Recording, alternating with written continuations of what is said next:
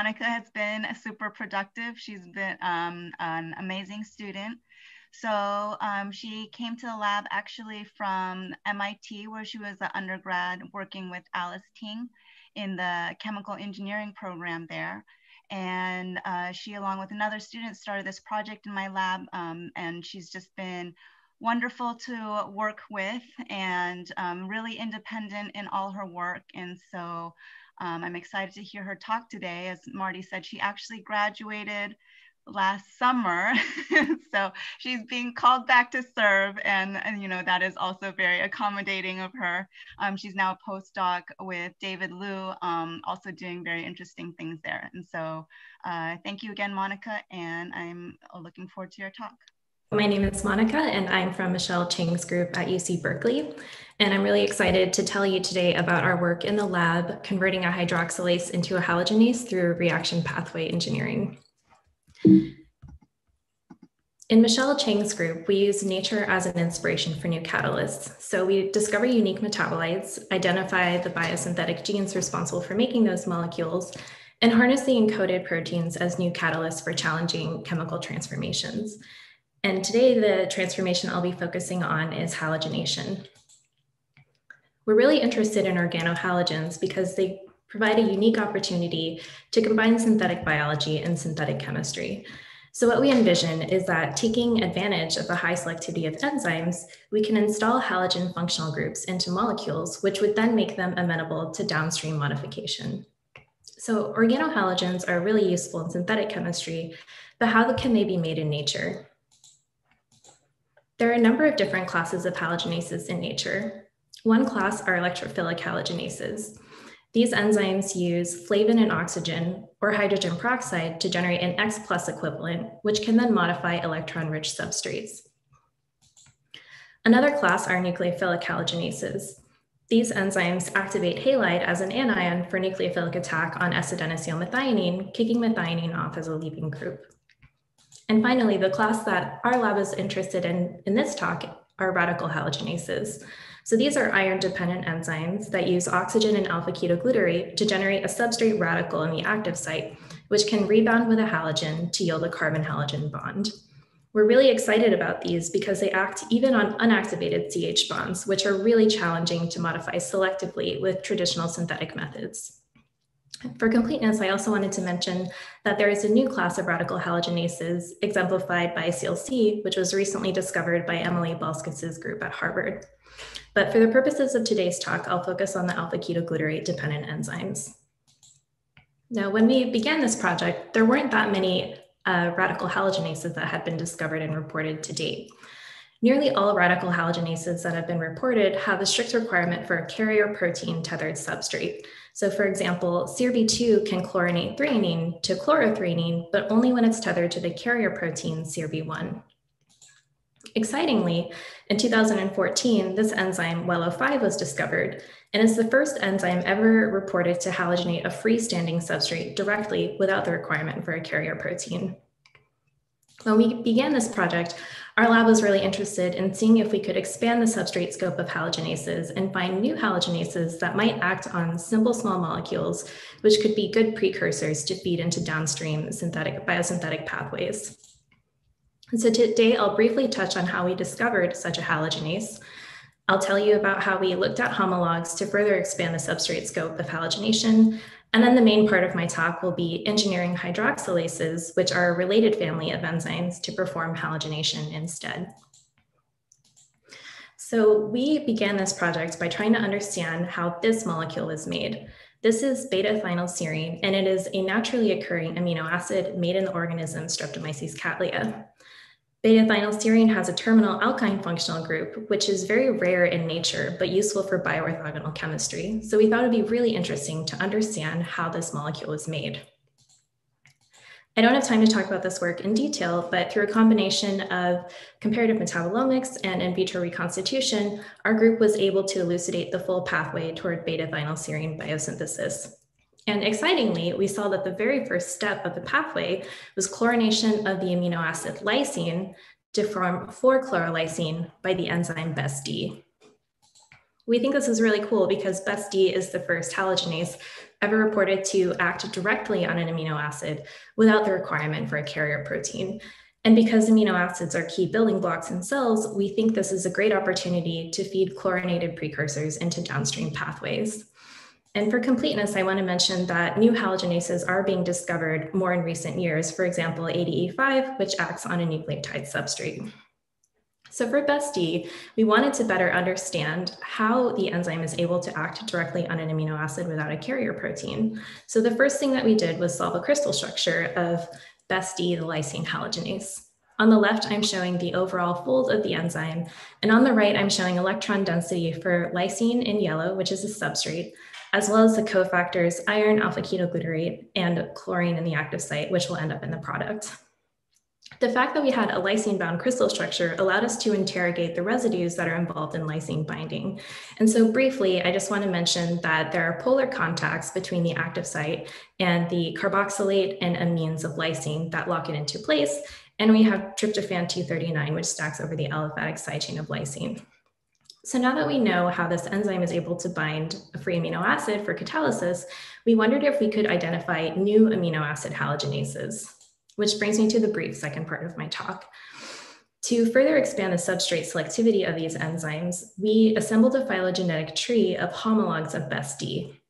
And then we cloned halogenase genes from various branches of the tree in order to maximize diversity. We expressed and purified these from E. coli and assayed them for activity against amino acids. And a lot of this work was done with Chiara Sumida, a fantastic undergraduate in our lab. To summarize, using this strategy, we're able to discover a number of new amino acid halogenation catalysts. In addition to BEST-D, which makes 4-chlorolysine, we discovered the enzyme HAL-B, which instead regioselectively modifies C5 and also performs dichlorination of C5. The enzyme HAL-C dichlorinates lysine at C4. HAL-D selectively chlorinates the shorter 5-carbon substrate ornithine rather than the 6-carbon substrate lysine. And HAL-E modifies aliphatic amino acids like leucine, isoleucine, and norleucine. So one strategy that we were able to take to expand the substrate scope of halogenation is to look to nature and see what homologs exist. An additional approach that we could take to expand the substrate scope is through engineering. And so this will be the main part of my talk, focused on how we can engineer hydroxylases to perform halogenation instead. To motivate this part of the talk, I'll discuss a brief mechanism of how halogenases work. So these enzymes coordinate the catalytic iron with 2 active site histidine residues, with alpha-ketoglutarate, and with chlorine, which coordinates iron directly and will end up in the final product. Upon oxygen binding, the enzyme catalyzes decarboxylation of alpha-ketoglutarate to succinate to generate a high-valent iron 4-oxo species, which can abstract a hydrogen atom from the substrate, leaving a substrate radical in the active site. Now, the substrate radical can rebound with the halogen to yield a carbon-halogen bond. However, one thing to note is that at this key intermediate, there is another possible outcome in addition to halogenation. It's also possible for the substrate radical to rebound with the hydroxyl group instead, which would give you a hydroxylated product. And a question that's been really interesting in the field is how is it that halogenases selectively favor the pathway on the right when the pathway on the left is possible as well? So namely, what is it that controls the partitioning between the chlorine versus the hydroxyl rebound? There's been a lot of really beautiful work in this area, and this is not a comprehensive list, but I want to mention that through this work, there have been discovered a lot of factors that disrupt halogenation selectivity and lead to hydroxylation instead. So for example, active site mutagenesis of key second sphere residues, use of non-native substrates, those can all break halogenation and cause the enzyme to perform hydroxylation. And taken together, this paints the picture that the precise positioning of the substrate relative to the potential rebounding groups is really important for determining the outcome. So there are a lot of ways to break a halogenase and cause it to perform hydroxylation, but can we do the opposite of that? Can we go the other way, starting with a hydroxylase and engineer an enzyme to perform halogenation instead? To motivate this, I'll tell you a little bit more about the active sites of these 2 enzymes. So the halogenases, as I mentioned, have a chlorine coordinated directly to the iron in the active site. And this is facilitated by the presence of a glycine or alanine amino acid residue, which is small enough to create a binding pocket and space for chlorine to coordinate directly to iron. In contrast, hydroxylases don't have a glycine or alanine there, and instead they have an aspartate or glutamate residue, which coordinates iron directly, leaving no room for chlorine to coordinate and causing hydroxylation to be the only possible outcome. So you might wonder, could you engineer a hydroxylase to perform halogenation simply by grafting the HXG A motif of halogenases into hydroxylases? This has been attempted for a number of different enzymes like tau-D and prolyl-4 hydroxylase with little success. And it wasn't until Amy Bull's group at Penn State was able to engineer SAD-A did we realize that experimentally that you could engineer a hydroxylase to perform halogenation. And taken together, this really paints the picture that it's really quite complicated. And there are factors other than the HXD versus HXG motif that must be contributing to the reaction outcome. So how can we identify those factors? What our lab decided to do was to try to compare a closely related halogenase and hydroxylase. So on the right, I'm showing a phylogenetic tree that our lab made. So we took BEST-D, which is the lysine halogenase, and we did a blast search and got a bunch of homologs. And we assembled all of those homologs onto a tree. The halogenases are shown in red, and they're annotated because they had an HXG or A motif. And the hydroxylases, which are shown in blue, are annotated as such because they had the HXD or E motif. What you see is that for the most part, everything with an HXD or E or a hydroxylase groups separately on the tree, but there was one exception. There's this one enzyme shown in blue here, which had an HXD motif that clustered with the halogenases. And strikingly, this putative hydroxylase, which our lab decided to call hydrox for the purposes of this talk, is 71% identical in sequence to its nearest halogenase neighbor. So we thought that the really high sequence identity would provide us an exciting opportunity to tease out the key sequence components that lead to the divergent activities. The first thing that we did was to characterize the hydroxylase. So we purified the enzyme and assayed it and saw that it made hydroxylated products, and we did not observe any halogenation. In contrast, the halogenase that is closely related performs halogenation with chlorolysine shown in red. Then we wondered if we make the HXD to HXG mutation, could we convert the enzyme? And consistent with previous attempts, making that catalytic mutation was not able to convert the hydroxylase to perform halogenation. So this tells us that we must be missing something. So what other differences are there between the enzyme that performs hydroxylation and one that performs halogenation? To investigate this question, my lab mate Eli was able to solve the crystal structure of the lysine 4 halogenase, and that's shown here on the left in gray. Its overall fold is overlaid with the BEST-D halogenase, the structure which I showed earlier, and that is shown in blue. And what you can see is that these two enzymes overlay quite well structurally. On the right, I'm showing electron density for the cofactors, as well as the lysine substrate that Eli was able to get bound in the active site. And this allows us to ask the question, are there differences in the substrate orientation in these two enzymes that could explain the divergent outcomes? However, we see when we do the alignment that the lysine binding site is highly conserved. The residues are either identical or very similar, and it doesn't seem to explain the differences in reactivity. But when we took a closer look at the enzyme, we did see differences in the orientation of the cofactor alpha-ketoglutarate. So first, I want you to focus on the structure shown in gray, and that's the hydroxylase. In the hydroxylase, alpha-ketoglutarate is directly trans from histidine 209. In contrast, in the halogenase, which is shown in blue, alpha-ketoglutarate is rotated by about 20 degrees relative to its position in the hydroxylase. And this seems to be facilitated by hydrogen bonding with asparagine 225 in the halogenase active site. In contrast, the hydroxylase has a valine at that position, which is not capable of hydrogen bonding. So this structure led us to hypothesize that perhaps this hydrogen bond was important for influencing the reaction outcome. And one thing that we thought is that hydrogen bonding could influence the orientation of alpha-ketoglutarate, as well as the key intermediate prior to rebound. So in the hydroxylase, valine does not hydrogen bond to alpha-ketoglutarate or to the hydroxyl group, and the hydroxyl group rebounds readily in the hydroxylase. In contrast, in BEST-D, asparagine 225 can hydrogen bond with alpha-ketoglutarate and potentially as well with the hydroxyl intermediate prior to rebound, thereby favoring halogen rebound instead. So we wondered if we could introduce asparagine 225 into the hydroxylase to engineer a halogenase. When we did this, we saw a slight improvement in halogenation activity. So now halogenation is the dominant outcome. However, the overall activity is still quite low and the selectivity is poor. So we wanted an unbiased approach to identify other key components. And for that, we designed a shuffle library.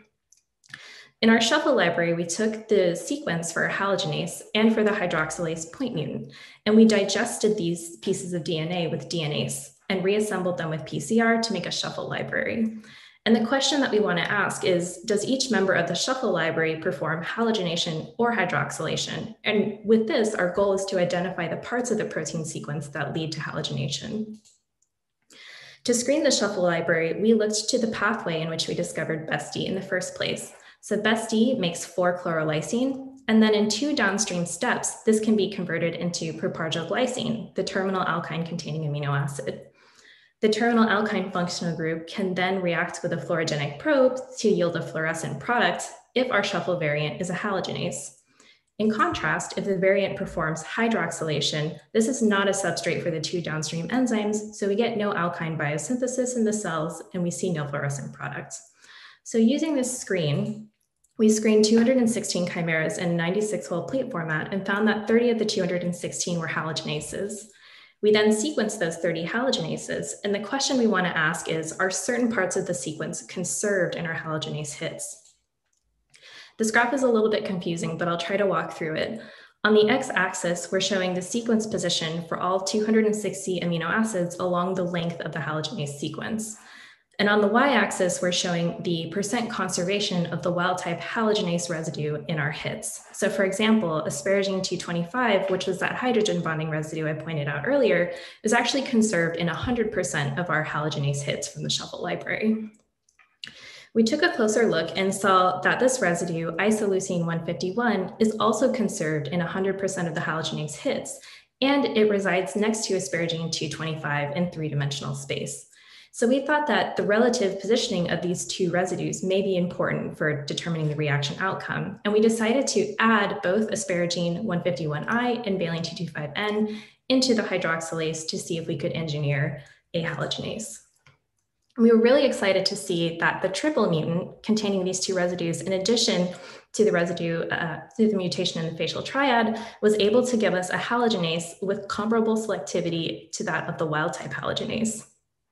Furthermore, we saw that adding asparagine 151I by itself was not sufficient. The enzyme is still a hydroxylase. So it's really important that you have both of these residues, the hydrogen bonding one and the one adjacent, in order to engineer a halogenase.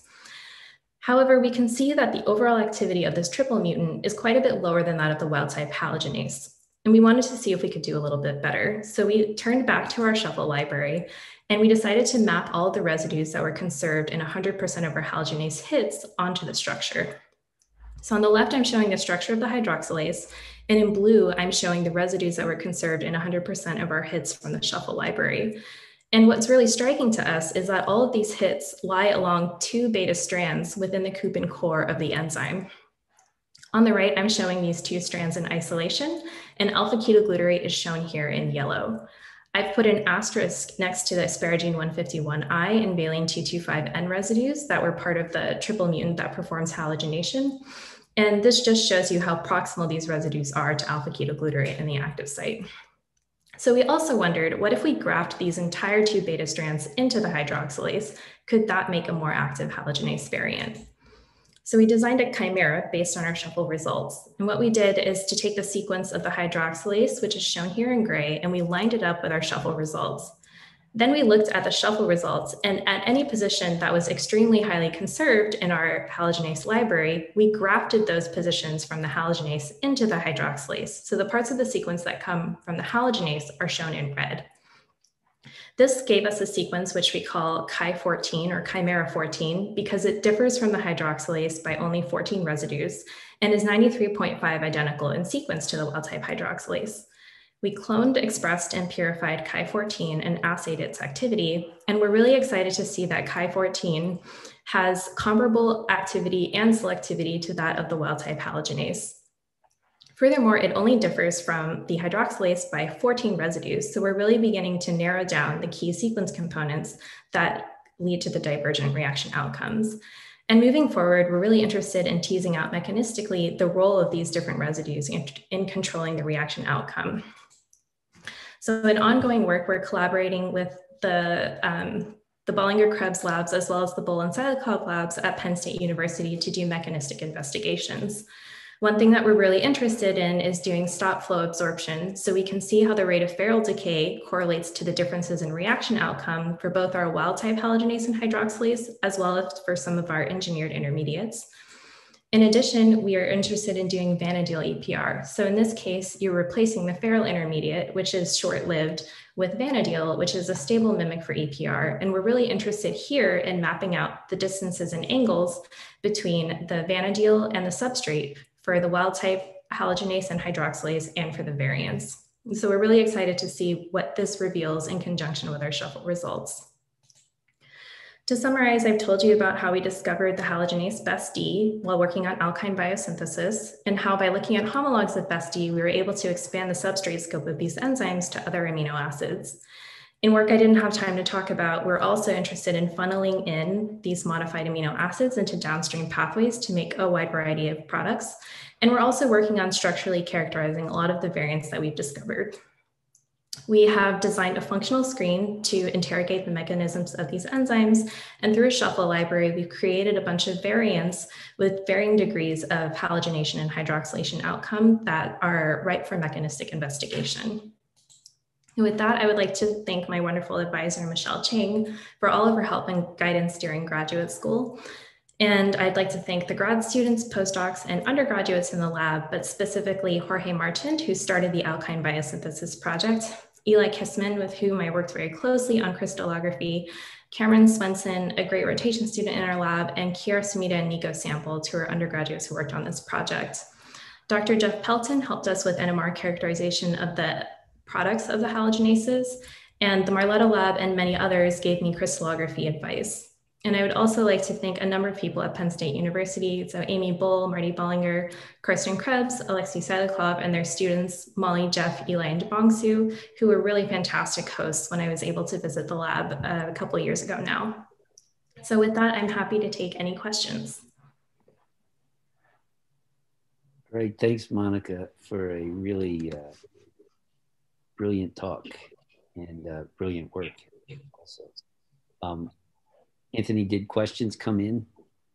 Yes, they have. So I think Chris Pryor has a question again. Do you want to speak out loud, Chris? Sure. Can you hear me? Yeah. Yeah. Hey, Monica. This is really fantastic stuff. I was just wondering. I think it's Amy Bull who, in the work she was doing with her halogenases, was seeing that there was had this hypothesis about the serine residue that may interact with the iron hydroxide in that case and partition and favor the halogenation that way. I was wondering, do you see a residue that's potentially having that role in the enzymes you've looked at? Yeah, that's a great point. We do think that our asparagine 225 may be analogous to her serine 189 that she sees in Wello 5. Okay, they're similar position. Their position, yeah, we think that ours is positioned as well, that it could be hydrogen bonding to affect the orientation of the intermediate. Okay, thanks.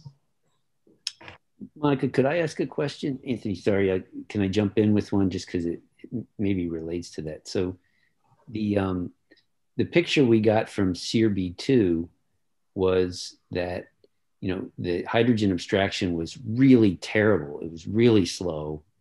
And we viewed that as necessary to allow for the specificity. So, this idea of correlating rate constants for hydrogen abstraction with outcome on the basis of that work makes a lot of sense. But other people, including us before that, had entertained the idea of dynamics, where you could make a ferrule that's positioned well to remove the hydrogen it's supposed to remove. And if you did some rearrangement after fast enough to prevent the rebound from happening, you could then. So what's your view on whether, do you see any reason to think that there might be some dynamics sort of midstream that would enable both an efficient hydrogen abstraction and selective halogen transfer? That's a really good question. So if I recall from the Wello 5 work, it seems like there almost has to be some sort of rearrangement, or the hydroxyl group would be quite a bit closer and more favored to rebound. It seems based on the structure of best D that even in the absence of rearrangement, the distances are more comparable. It's like 3.8 versus 4 angstroms rather than the hydroxyl being significantly closer. So I'm not sure in our case that's a completely necessary for there to be a rearrangement, but I'm hoping that we will get to visit you and do some investigations and hopefully figure out what's going on with these enzymes as well. Okay, Wolfgang, I think you might be unmuted already if you can ask your question. Okay, thank you. Do you hear me? Yes, perfect. Yes. Okay, great talk. Fascinating results. Absolutely great. I was wondering, in the cases where you see hydroxylation and chlorination, does the concentration of the chloride in solution influence this ratio? Oh, that's a good question. We have not tried systematically varying the concentration of chlorine in the buffer. We've kept it pretty high, just in great excess of the enzyme, but we haven't tried lower concentrations and seeing how that affects the outcome. But that could be interesting to do as well. What concentration are you using? We have at least 5 millimolar added. Okay. Can you give me an idea what are the typical turnover numbers of your enzyme? Oh yeah, so my lab mate Eli was just looking at this more recently, and I think for the halogenases, he's seeing up to 450 turnovers. Okay. So they're not amazing, but they're not terrible. Great. Thank you. You're welcome. Can I comment on the chloride concentration? So Jeff has actually been looking at that recently, Monica, and trying to look at the linkage between chloride and lysine binding in best D. And I think there may be some. So you might imagine that setting up the reactive complex might depend a little bit on the chloride concentration as well as the lysine concentration. But it's probably true that once you actually react with oxygen, that you need to have chloride there. So you might see an effect on overall rate, but I'm not sure you would see an effect on the reaction selectivity. Okay, that makes sense. Okay, so we have a couple more questions. One in the chat from Kamesh. Can halogenations with best D or other halogenases be used to do fluorinations or iodinations? Yeah, that's a good question. So Marty's lab has actually shown that these enzymes can do azidation and nitration. So he's done that with CRB2, and we were able to get best D to do that as well. We did try fluorination, and that did not work. And so I don't think that they can do that yet. Okay, thanks. And we have a question from Eli. Did you make any attempt to characterize the mode of O2 addition to the native hydroxylase and halogenase where the 2OG binds 20 degrees apart? Could you repeat the question? Did you make any attempt to characterize the mode of O2 addition to the native hydroxylase and halogenase is where the 2OG binds 20 degrees apart? Oh, I see. Okay, we have not done that yet. We have not looked at that oxygen addition step in those two cases. Okay, so if there are no more questions coming, maybe I could just ask one last one, Monica, if you don't mind. So you very nicely showed the importance of this additional hydrogen bond. Do you believe it's important for controlling, because obviously one of the challenges here is that you need the ferrule to do the CH abstraction, then you have to prevent the rebound. Do you think that the hydrogen bond is subtly controlling positioning of the iron hydroxide, or do you think it actually perturbs the electronics, which slows down the rebound step? Yeah, that's something that I've always had a little bit of trouble thinking about, because you would think that I don't know if that interaction could make that bond more labile. I don't know how to think about it relative to stabilizing that so it doesn't rebound versus making it more labile by affecting that iron oxo bond. So I'm not sure, but that's something that I think is really interesting. Yeah, I think it's not obvious which way it goes, but I don't know. Maybe modeling maybe would tell us. Mm-hmm.